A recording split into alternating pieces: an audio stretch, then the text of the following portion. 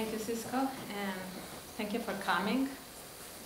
I hope we do it well for you. And we were talking before coming here that we feel really privileged for doing this kind of work, that we were dreaming on it when we were in school to do this kind of projects, but also doing something like being here in your school, that it's really, really overwhelming sometimes. And first I want to thank Cisco and to the Addington for believing in us, and also to the 10 students, some of them are there, selecting us on the lottery. And really, we are really, really thankful for that.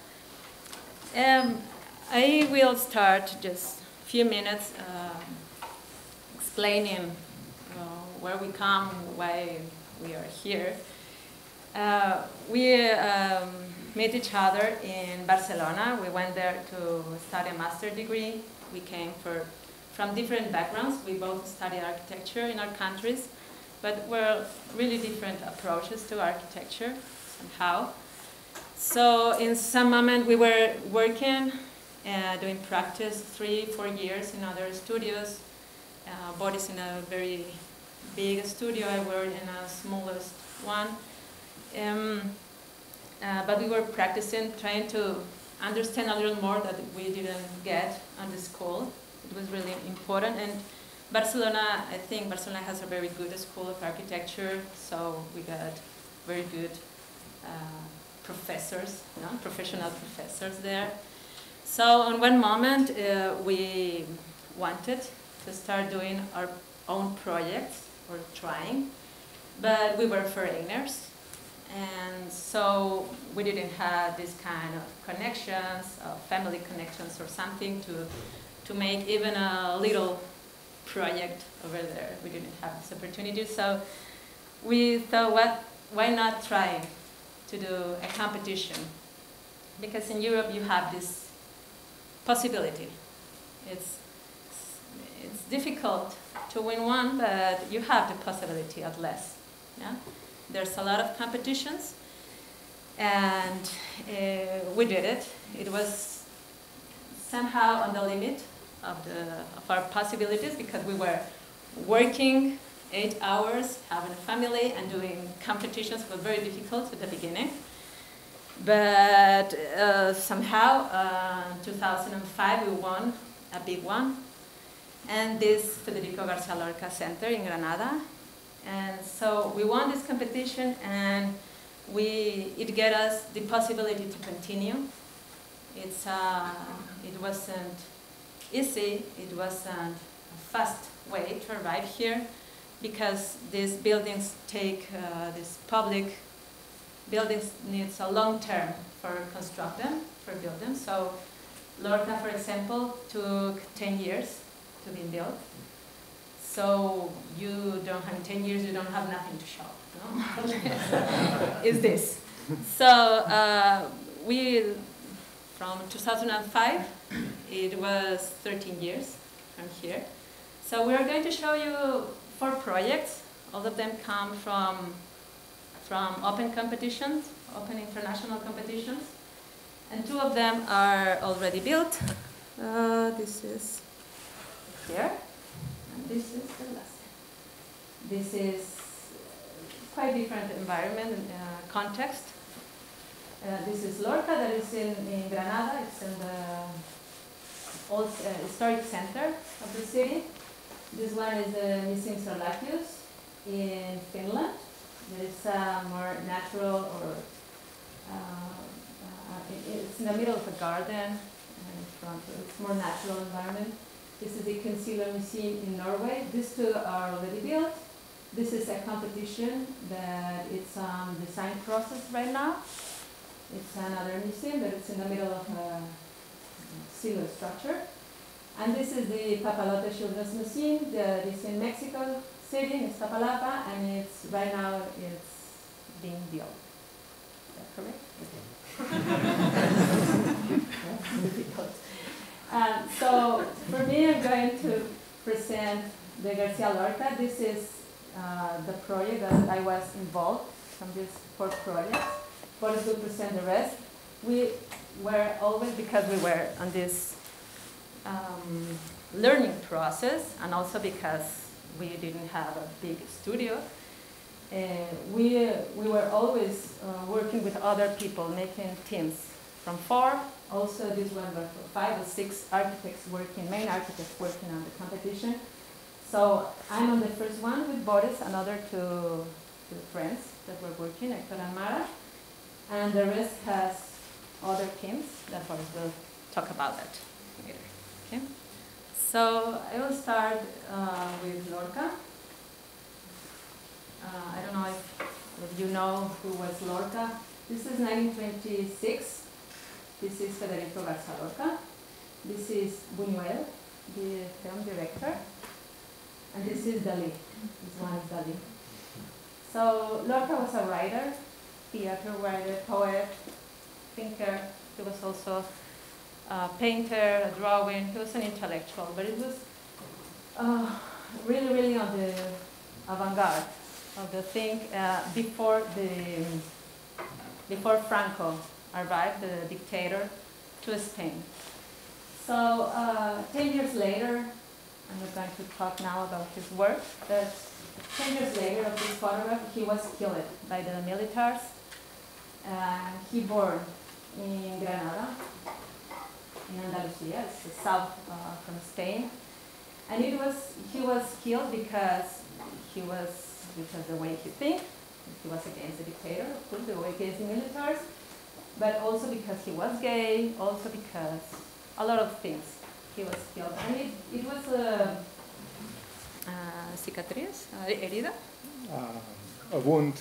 Oof, that's a wound. That is in the city, really, really the city, and it's about the history. So when we started doing this competition, we knew that we were going to understood this dimension of this person, you know, for the culture, for the Spanish culture. So this is Granada. Granada was built by the Muslims in the 11th century, yes. So on the 15th century, the Castilla, the kings from Spain, they get the city and they construct, this is the Muslim city, this is the Alhambra. And then this one, this is in a hill, hills. And this one is the city that the Spanish kingdom built around this Muslim city when they get it. So in this part you can find a lot of buildings that's really impressive. It's like a museum city. This one is the cathedral. It's quite big cathedral. And the place that we were asking for the new center for Lorca, for having his work, was over here, close to the cathedral, in the middle, all this history. This is the structure of this kind of cities are really connected to the plazas in front of the old buildings, of the main buildings. There are somehow public buildings, like the cathedral could be. They open the doors 8 hours and you can go inside. This is great. And so here there were a place that people put their market in this square, in this plaza.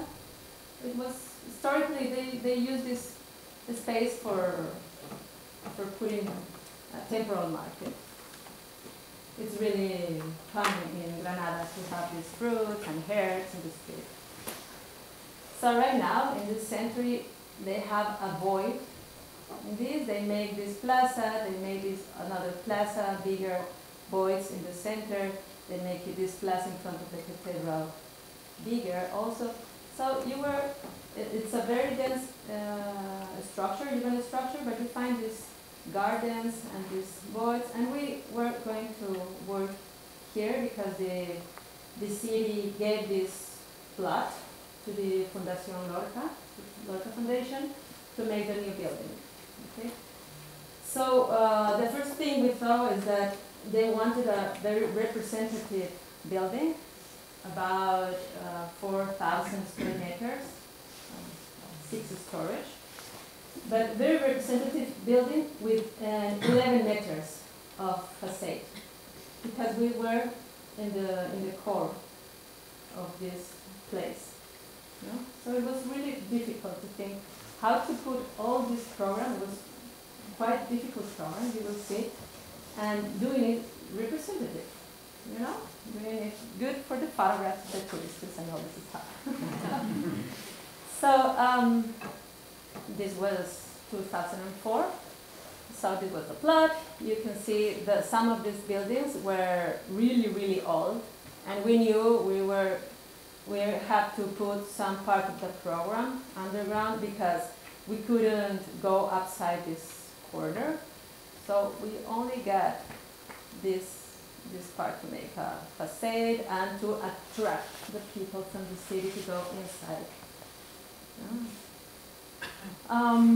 So the first thing, well, not the first, but one of the first good ideas or the good approaches we made to the place was to think about the proximity of the new cultural center to the cathedral.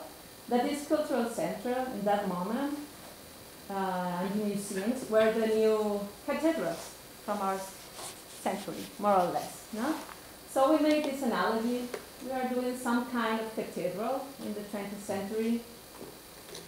And in the same way that Giambattista Nolli wrote Roma in the 18th century, the open space or the public space from Roma, he drew it with all the ground floor of the public buildings open. You see, so he wrote these ground floors like part of the public space. So for us, this really gets sense on how we walk the city. No? So we wrote the same way. Okay, I'm talking too much.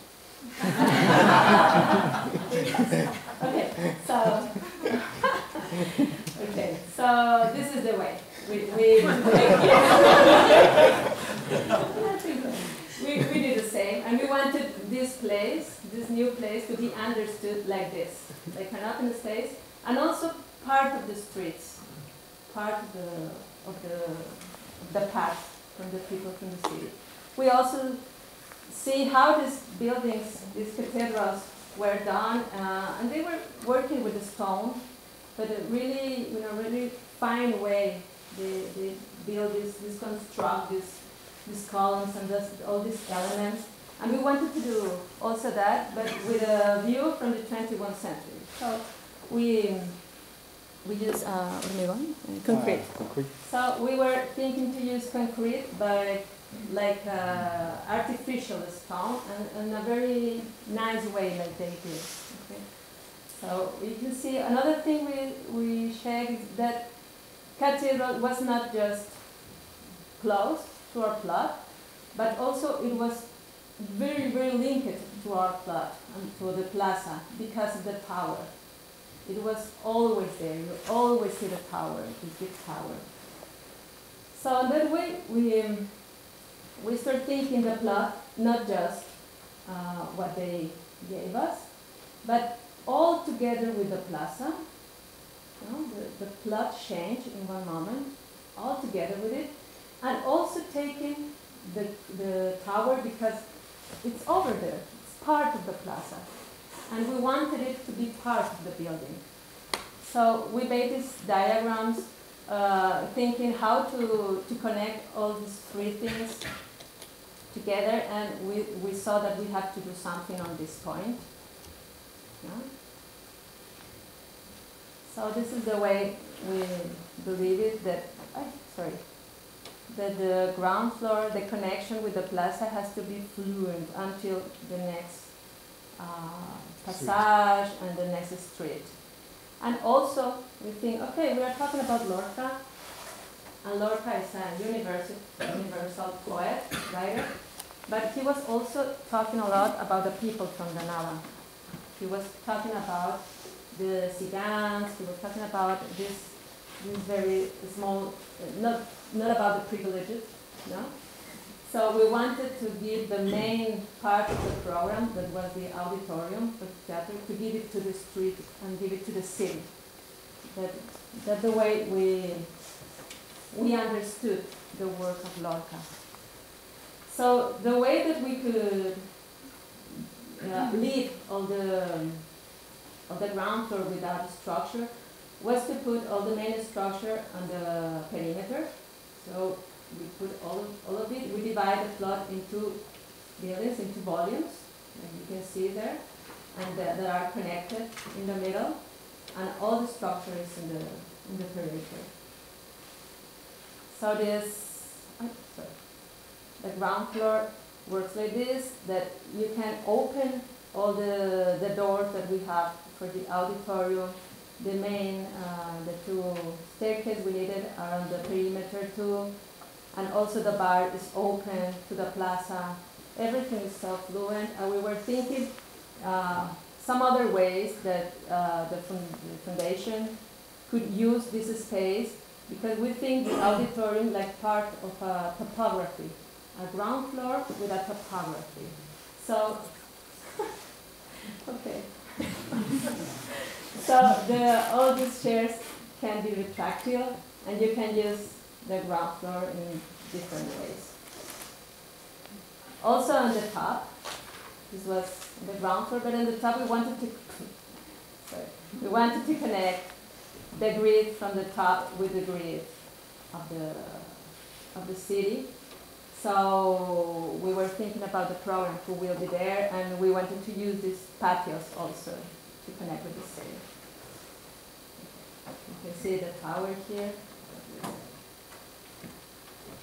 We made this connection with this element with two bridges that connect the two volumes in this way, and continue the main facade here. So the program comes the auditorium that is here on the ground floor. We have here workshops, and the program that is with a small scale, that is more domestic, are the offices that are outside. So we went from, and the exhibition area that is here. So we went from the big scale to the small scale to connect with the dwelling that was around. On the other volume we have the library, yes, a library, an archive, and you can see we were also trying to put, because it was like a hole, we were putting the light from upside to downside all the time, thinking on the light.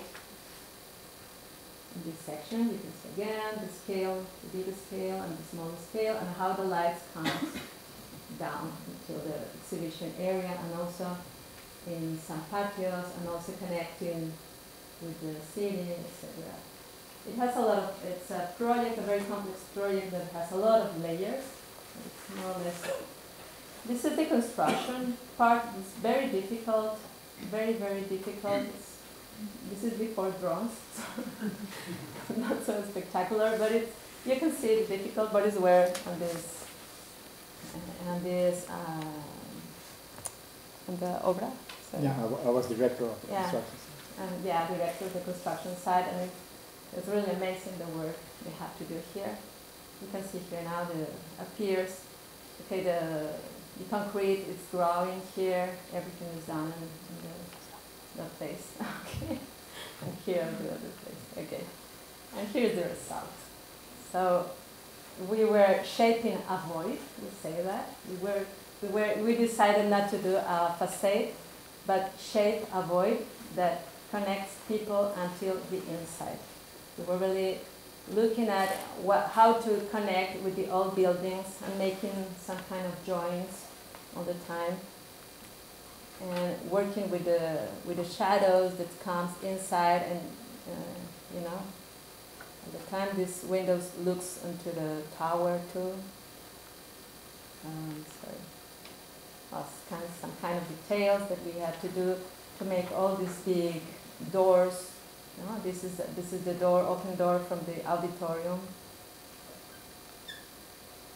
And also you can see here, I want to show you the concrete, how we work with the concrete with like artificial stone with a very specific design, and all these elements of these windows that were connected one side with the other one all the time.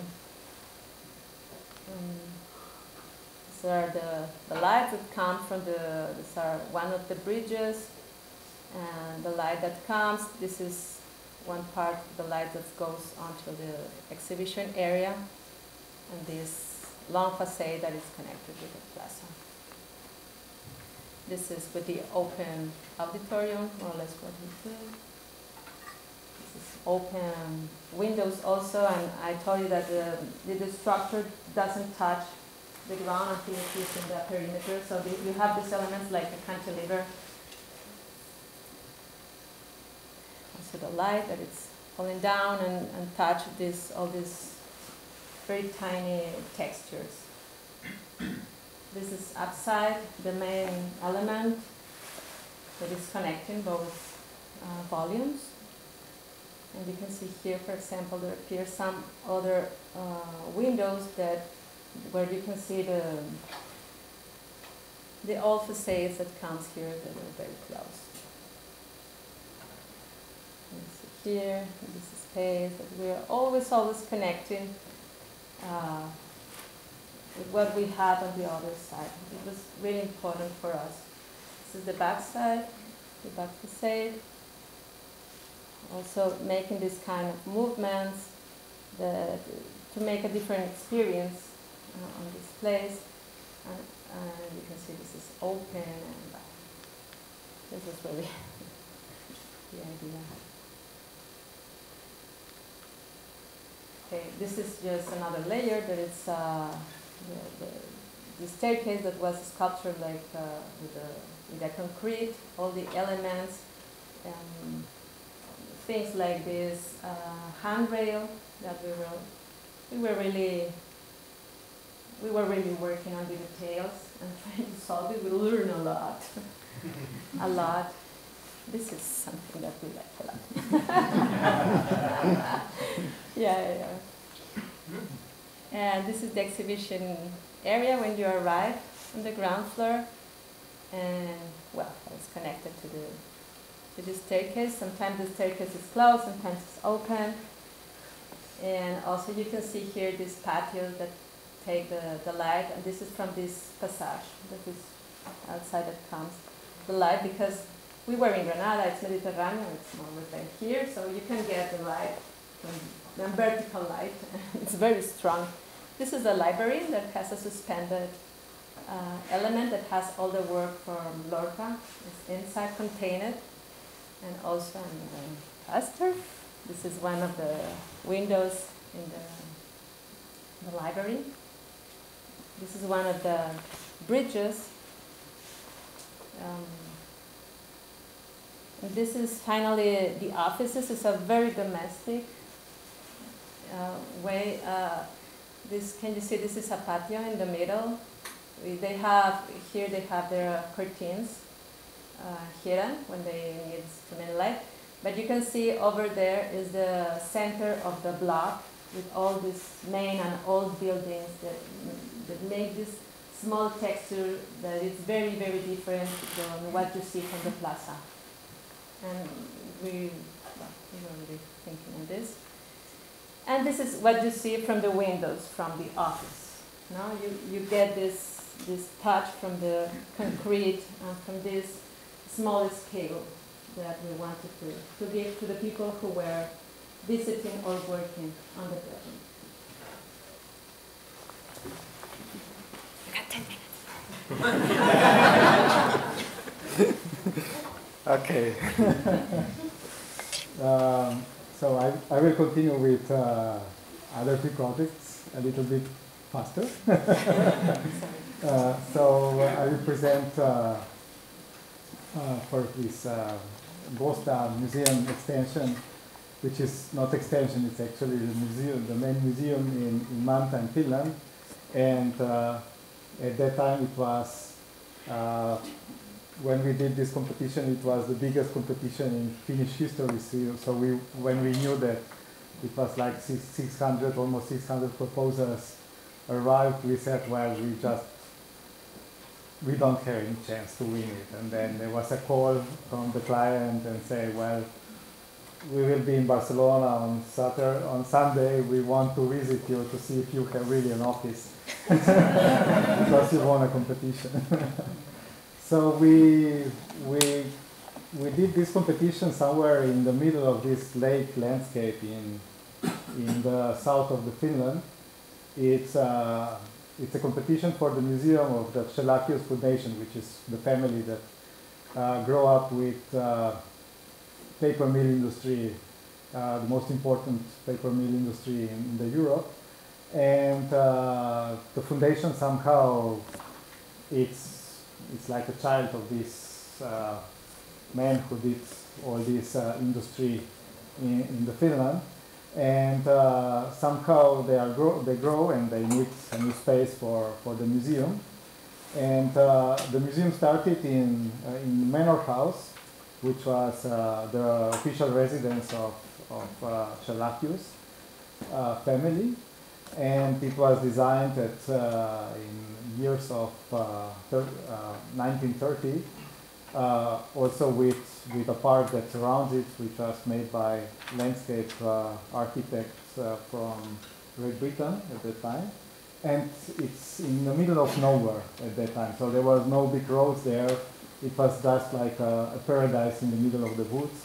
So it was kind of this bucolic landscape, and they asked to build a big museum on this, and the museum should be like 4 times bigger than this house and shouldn't destroy this bucolic landscape. So it was quite a challenge, and we somehow tried to work really hard on where to put and how to put this museum, that we didn't want to hide it, because to build an architecture that is underground, it's also quite, at that time it was not an option, because the client wanted the museum that would be somehow representative for them and for the new era that they were going with their expositions. So we studied a lot of sites and did a lot of proposals, and at the end we found that the best way it would be to build a museum just... No.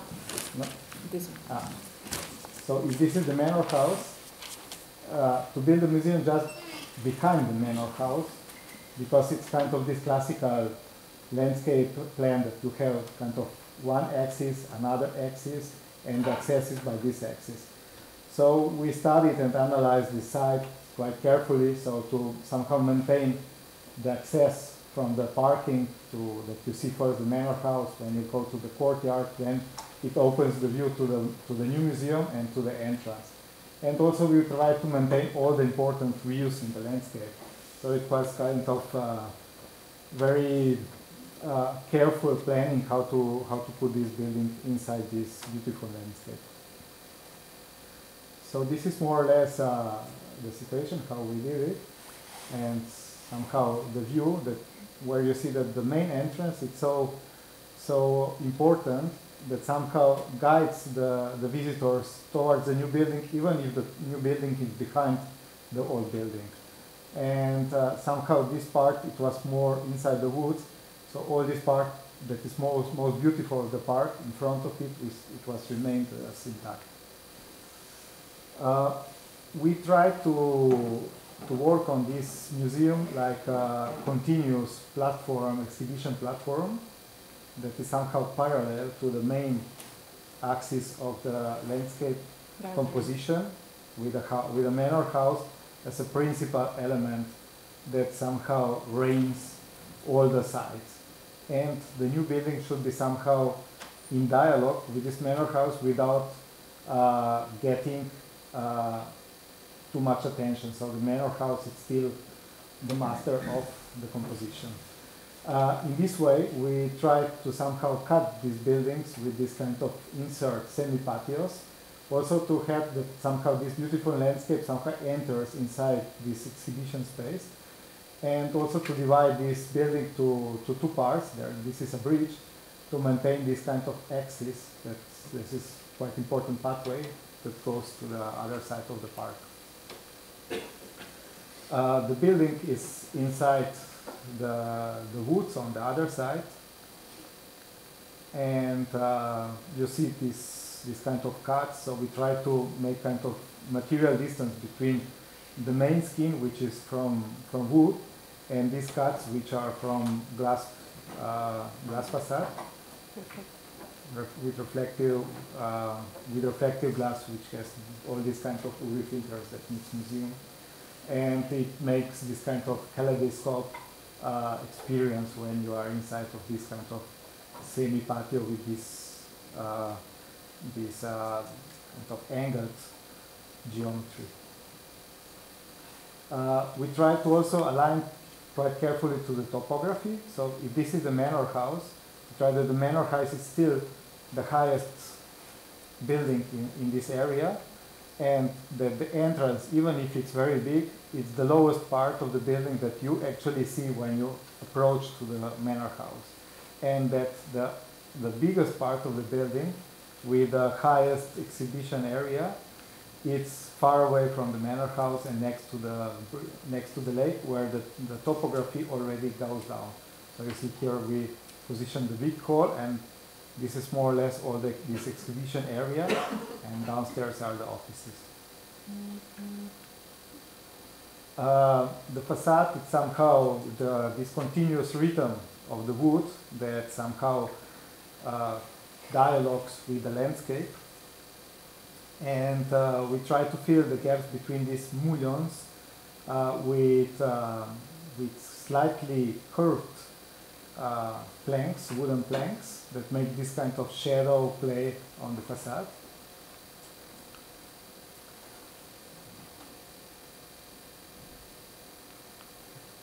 And this is somehow the way that we try to approach with the wood to the landscape, because with these pines, the trunk of the pine, it has kind of reddish color. So we try to put a little bit like a reddish varnish on the wood without losing the texture, the original texture of the wood. This is somehow the access, where I will just now guide you through somehow to the museum. Where you come, you find this kind of piece, only this piece of the museum. You don't see the whole building. It's very difficult to see the whole building. This is also kind of strategy to not see this big object, but somehow to see it in different pieces. Then we have here the reception and all the service area that is somehow designed like box in the box. We try to control and design almost till the last element, even working with other graphic designers like this, for example, this kind of wayfinding things. This is the bridge that then connects from the foyer to the other part of the building, and when you start having these views to the park. So the idea was that somehow you wave between the exhibition spaces and this waypoint or way that somehow guides you through the landscape to the last exhibition area. After the bridge, it opens downstairs to the restaurant, which is also an important part of the museum, because they have a lot of guests that goes there for the weekends, and they stay there the whole day, having a nice lunch and seeing exhibitions. And then this path leads you through this kind of pathway next to the exhibition areas, where the main space element is actually the structure, which are this kind of wooden structural frames. So all the wooden structure from inside is visible. And between these wooden beams or columns that are very thin, it opens towards this view to this beautiful park outside. Also this kind of cuts, patio, semi-patio house with this kind of reflection inside this UV protected glass gives you kind of this sensation that the outside is green, intensive area just blushing inside the museum. At the end, the pathway walkways stops at this balcony, and then you go down by the staircase to the big exhibition area. And this is the main hall, which it's one of the biggest exhibition area in Finland, and it can hold the biggest art of works, the modern, so they really want kind of a flexibility, so they can present whatever artists, contemporary artists, they want to present inside this environment.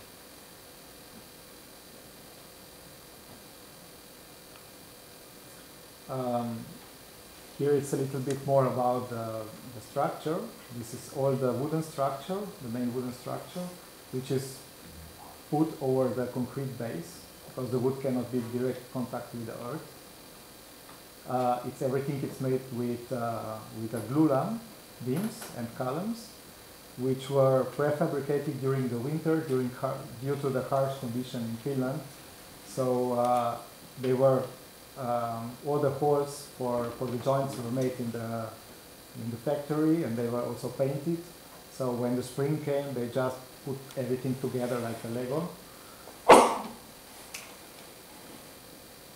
And this is a facade system, which is actually quite simple. It's just sandwich panels and then the glulam wooden mullions with these wooden planks.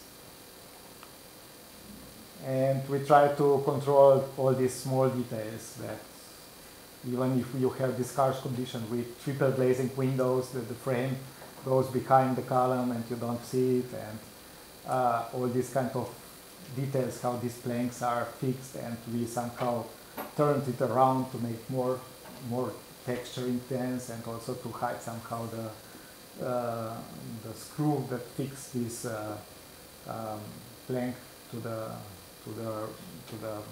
wooden profile. We tried also quite hard to get the right color for the facade without losing the aspect of wood. And we tried first with traditional Finnish paint, that they paint their buildings with it already 500 years, and when it was tested in laboratory, it turns out that it's really the worst paint for buildings, because it burns out completely. So we had to then find another product, and finally after, I don't know, 10 or 20 kind of testing, we found this color. And we tried the color somehow. It's not very intensive, because through the time the wood will change the color, and it became more and more gray, and with this kind of silky finish. These are the harsh condition of constructing the building by minus 20 degrees Celsius in the winter, working there. And well, this is a small project, like a spin-off of this building. It's a bridge that also the client asked us to make a project for this small bridge that connects this island with their park, to somehow make the exhibition area bigger, because they somehow use all the park as their exhibition plateau. We designed a bridge from curtain steel that was built like one piece and brought from the north of the Finland to the south with this kind of very long truck. And this is more or less the result, and then just put like this on the landscape. So the idea of a bridge was that, because here it's like, originally it's a rock, and here it's very lowland, so the bridge somehow comes from the lowland and puts its head on the rock there. And the railing somehow it's a bench. It's converts inside in the bench in the middle, so it's kind of very soft shape that somehow invites you to sit and talk in the middle of the bridge. Okay, so we go to other two projects that are not constructed, but somehow this is the project that we are now somehow in development, and it was made with a team also of one Norwegian architect that is somehow like translator of all the norms and all the cultural things that are happening in Norway. So we felt more secure with collaborating already from the competition stage with somehow the local architect, because in Europe you have all these kind of norms that are different from each country, and then you have the language barrier, so you always need somebody that it's a local architect, because you cannot learn all the languages that are spoken in Europe and all the norms that exist in this world. So we worked with more architects on this competition that we won also, and it's actually the client here asked for two things. One was to make a proposal that somehow make an urban development of this area around the silos, to make it kind of cultural district, make it somehow attractive for young people, for public, because it will be kind of detonant or high point of this new development that will be built here next to it. And actually it's an old port area of Kristiansand, which is the city here. And the Kristiansand is the city that is on the south edge of the Norway. So it's just on the corner, on the south corner of the Norway. And like all these cities that developed, somehow the old port area was too small, so they put the port area somewhere else, and this port area they try to develop another part of the city because it's quite close to the center. So they did a competition, and quite a big and expensive building here, which is a Kilden Cultural Center, which hosts opera, theater, and this kind of scenic arts. It was quite published building by other architects. And actually there was this silo building, which is kind of the most iconic building of this port area. So they didn't want to tear it down, even if the structure is somehow quite incompatible with whatever use you want to use it, because they are just simple concrete tubes that you pour the grain on the top and you take it out at the bottom. So it's quite difficult to convert it to the other building. It was quite important silo building at the time. Even the Corbusier in one of his writings said, well, it's one of these kind of industrial buildings that it's well proportioned because it has these 3 volumes and so on. And but then it got some additions. At the end, it was getting bigger. And this is actually today, the stage of today. It's quite an abandoned building. And from the urban perspective, we try to somehow make this kind of small plazas or courtyards that are somehow integrated inside this kind of structure. So we proposed, actually, this is the existing silo, to make a small addition, well, not very small, but addition at the end, and somehow push it a little bit there. And with this kind of very simple move, we generated 2 plazas. One in the front, which is kind of sea promenade, and one of the back, which this back is also protected from the wind, because they have quite a big problem with wind blowing directly from the sea. This is the whole area. We have here, this is the museum, the cultural school, with scenic arts and some hotel or office buildings at the back. And this plaza also opens with kind of staircases towards this channel, water canal. The wish of the client or the competition was that the ground floor of this kind of public building somehow connects very well with surrounding, which is kind of somehow our team, that we somehow like it. So we tried to open this museum with many doors, which is not quite usual, but it has kind of 3 entrances, and somehow the ground floor is kind of continuation outside, inside space, and there is a lot of public functions inside the ground floor. also we try to position all the main auditoriums, all the halls in this cultural schools, a music school that is next to it. Try to do this kind of plaza with this kind of very different heights.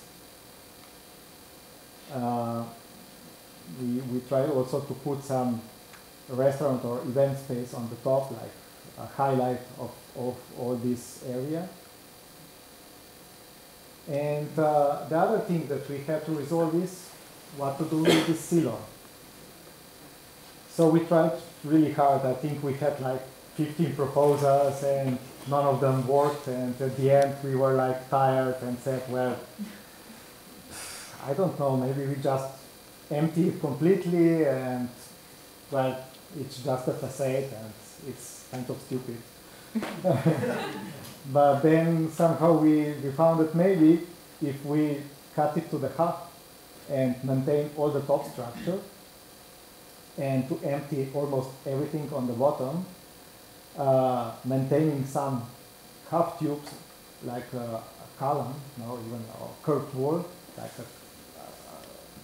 a structural element, and having this kind of big atrium in the middle where you always can relate with this structure upside looking it, so it's omnipresent in this space. We can somehow maintain and even give expression of this existing structure to the new museum. So this is more or less taxonometric views of the floor plans.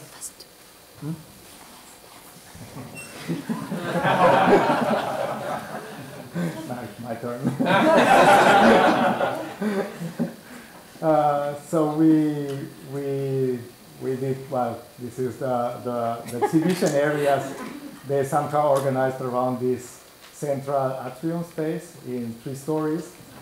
Then we have the office area, and on the top this event restaurant space.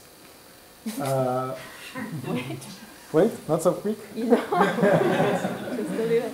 So we tried also to make this kind of circulation, that you have kind of vertical core and then you somehow move around this patio through these exhibitions and somehow make a logical way of how to visit this museum, and that always when you go around you have this kind of views about this ceiling and with these great tubes, with some of them with strong illumination going down. This is when you look up. This is actually a second phase competition model that we constructed it just to make photos. And then on the top this kind of spectacular event space with this kind of round-shaped balconies around the central space. The last project, it's actually built now in Ciudad de Mexico. It was also open competition. It was like every Mexican office participated, more or less, because this was kind of national prize. It was one of the most important public building that is built in Mexico City in the last 10 years. And somehow we won it also. And here we also had to deal with 2 issues. One was the urban aspect, because it's a museum and a public building which was built in Ixtapalapa district of Mexico City, which is very difficult district, very harsh district where a lot of not so nice things happen. And also the surrounding of the museum is very, very harsh, not very nice, and there is a big avenue next to the museum. So we have to somehow resolve this urban aspect, and which is going more and more, it's getting more and more important for Mexico City, because there was a lot of this intent of somehow politicians or investors to somehow get over to the public space that is maintained in the city.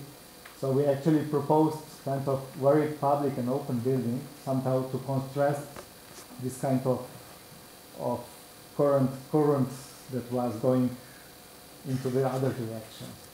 And the other thing was that we had to somehow find a structure, quite it's an impressive structure, that itself it will be enough strong to somehow define the space of the museum. So we combined these two demands of the competition brief in this solution. That the first one was somehow to make this kind of green plaza, a green park, and kind of typical way of doing this in Mexico was making kind of a building and then putting a green patio or park inside the building. And somehow this makes this park quite private in a way that doesn't communicate with the city. The other that is more modern, we can see it in some other public buildings now in Mexico, is to put a green on the roof. But also it's kind of far away, so actually not a lot of people would get to this park and it would get somehow private. So we opted for the third idea that would be somehow like hanging gardens that somehow impregnates the whole area. So the park is everything, let's say. Why can we do the building that somehow it's so open that you don't know where it's outside, where it's inside? So this is this museum that is somehow the same structure repeated like 10 or 9 times next to this block of shopping center that is built next to it. And we opted for this kind of frames, concrete frames that has kind of do with this umbrella structure that is quite present in the 60s in Mexican architecture. And we try somehow to make a mix between maybe Kimball Museum and Mexican architecture. So to extend this umbrella in other direction and to make it more playful. No? So we try to get kind of these openings between these walls and make kind of forest out of these walls so that the children somehow will just go through this like in playful manner. And these kind of umbrellas could somehow host the terrace inside. So this is kind of programmatic diagram that we have this plaza in front of it, and with this kind of walls that you somehow go in between them, like you're lost inside the forest, like a labyrinth. And then you have this section that somehow also opens to the other side, and you have this kind of playful section where you have these spaces that somehow continues up to the two terraces.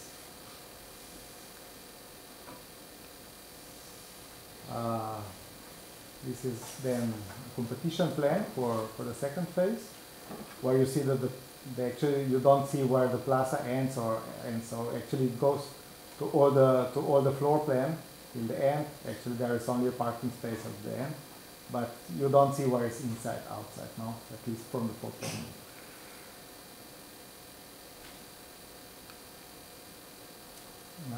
This is already the final project with these walls that got a little bit thicker, but not too much, because we are in earthquake area.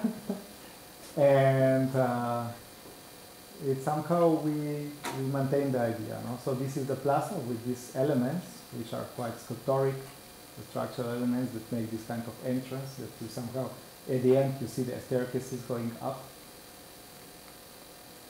And then you have all these floors with 3D Max, cinema, multi-hall, workshops, and then 2 floors of exhibition areas that somehow organized around this empty space where the staircases are placed, like a hanging sculpture that somehow goes around these walls. And also then these exhibition spaces opens to these very big terraces on other spaces on the edges of the museum. So this children museum with this kind of experimental things, and they also try that these terraces will be kind of pedagogical thing where you can plan the things and you do some gardening or whatever. and these kind of very big structural elements hanging on the top of it.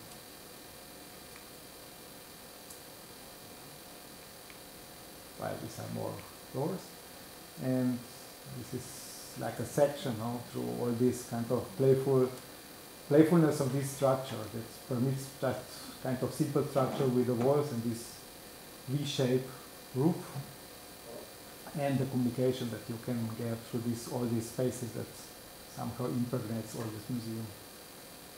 And also the trees somehow. We tried also that the atrium is kind of garden in the shade, which is kind of also Mexican element for the public buildings.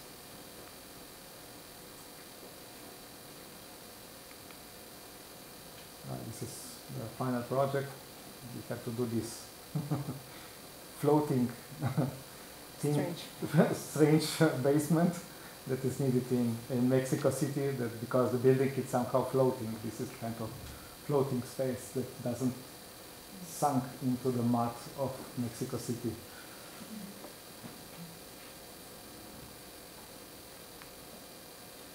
And this is the view of this kind of central space with very high walls, like 25 meters, 30 meters high, very high ceilings.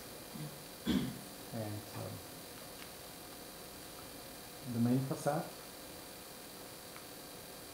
We tried also to get all the water from these roofs, like using them like a water collectors, because of the problem that has Mexico City with the water, and to get all this water inside and clean it and then use it for all these green terraces around and for the trees. And that's more or less the project that we did in last year. Thank you very much for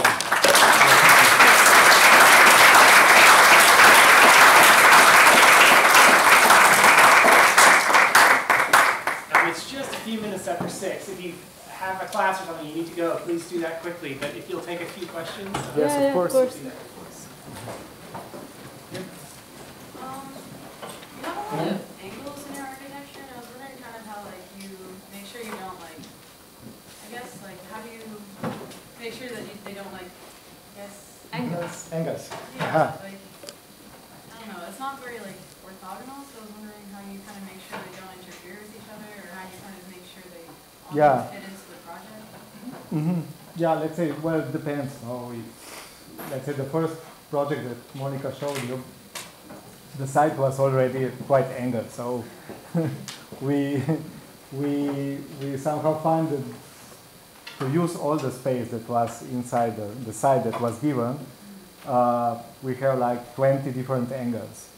And we somehow tried to sculpture at least to somehow correct volumes out of it. So you will find that usually in this kind of old city center, especially when they were building, they didn't use the tools that nowadays we are using, so they just built with the angles they found. And anyhow, the Granada was built on muslin kind of grid that it's not orthogonal.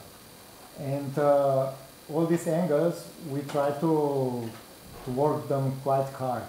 It's not easy. Actually, you need quite a lot of time to think for all the details and how this angle goes to here, how it goes with another, the detail that is there, and so on. So it's no, but the main elements are 90 degrees. I mean, for example, would you go? Well, okay, if you see the auditorium, it is on 90 degrees. These doors that is open on 90 degrees. The main staircase is on 90 degrees. So we try to play with the other intersections on the spaces like the foyer, like the bar, all these spaces that has a more smaller furniture, for example, that you can fit on it. So we work with these angles, but we are also always thinking that the spaces have to be rationally use it. So you can put a desk over there and you don't have a corner over there that no one will clean. No? You have to be very careful on this. Yeah, if you use if you use the angles, you have to resolve them. No, it's much easier to use to 90 degrees when it's possible and when you think it's okay for your architecture. But if you use the angles, then you have to resolve them. No, it's kind of elements. Even this angle, we have to resolve how to put the elevator here inside. Because of this small angle, and we had to somehow comply with this 3-meter distance from the neighbor, and so on. So, especially in this kind of environment, you have to know how to do it, and just work on them. Is there certain elements that I think that you use that kind of help resolve that? Because it seems like with a lot of the walls, they kind of change thicknesses. Do you think that kind of helps, like? Well, you can. There's a whole bunch of tools you can use. No, there is no just one specific recipe for everything. But of course, let's say this building was detailed like a furniture, not like a big furniture. They were like, I don't know, 2,000 details just for this building. No? And there are a lot of technology inside because you have the whole equipment, the theater, the fireproof doors that close automatically, and all these kinds of small fittings that we have to somehow fit together that at the end it doesn't look like a motor of the car, no? When you go inside, that somehow you still see the architecture and the expression of the materiality and the main element, and not all the installations that have to be inside this building. So we try. It's not just an angle. Angle is just part of it, but it's not a big problem anyhow. The big problem is all the rest. Another question? Actually, maybe to dovetail off of that, can you guys talk a little bit about your thoughts on structure? Because I mean, I think you go through a lot of gymnastics in order to produce a lot of these. And in the sense of the structure, you briefly talked about it in the project in Finland. No. The how you conceptualize structure in these buildings, right? Because, like, for example, you know, the project in Norway, you're taking off, right, removing all of this structure. Is it always come to you like as a problem that can be resolved through engineering, or okay? No, the structure is always somehow a part of the proposal. No? So here, this diagram that Mónica showed you, that we have two volumes and one hangs on the other with the shoulder and the other with the other shoulder. It was this one. This was part of already the competition. So we did this. This was the second phase. Yeah. So somehow we tried to think how to get rid of the columns in the ground floor, and we saw that one possibility would be that using the walls like big beams that somehow make this kind of grid that holds everything over the ground floor. And in Finland, well, we somehow wanted to do some experiment with the wood because we use wooden structure, concrete structure, metal structure. So we somehow always try to push also the limits of the structure that we are using. No? But somehow the structure it's present in our project, and we try to always that it's somehow visible. No? Here actually the structure is the facade. No? So even this concrete, it's specially made with kind of marble ingredients and sandblasted and so on and so on. But you see the structure of the building. There is no light. And in the Finland project, inside you see all the wooden structure. Even if we had to do the false ceiling between the frames, it's slightly behind. So we didn't cover all the beams, the wooden beams, and so on. So we try that the structure is somehow always present in our projects, and it's like the rhythm that gives the rhythm to the whole project. Yeah, I was remembering that on the first phase of this competition, we didn't explain how the structure works. It's true. But because we didn't think that we will be on the second phase. So one moment we won, we were 4 at the end. And I remember we went with the structurist and said, okay, we thought this could work like this. Do you think it could work? Yeah. And it was okay, and it could fit this idea. No? But after that, we really, when you go to a competition, you have to think that you could win. I mean, it's a possibility. And you have to give the face to the people who are flying. So you have to be sure and to be have arguments for what you are drawing over there. Okay. Maybe one last. Sure. I was just going to follow the question about structure. Like the Lorca Museum is miraculous. It's extraordinary. The work is really interesting. I was seeing the building in Finland, the one that's complete, as different than the others, in that it seemed like the structure was used very dexterously in all of the other work. But in that work, it's very present, but then it seems like the plan is interrupting the structure. And there's some, I don't know it well enough, but my memory goes correctly, it's interrupting it in ways that are unexpected. Beams are unsupported on one side, or seemingly unsupported. And I just wonder if that was a consequence of working with wood, or if that's a misunderstanding, or if you see the structural solution as somehow quite different.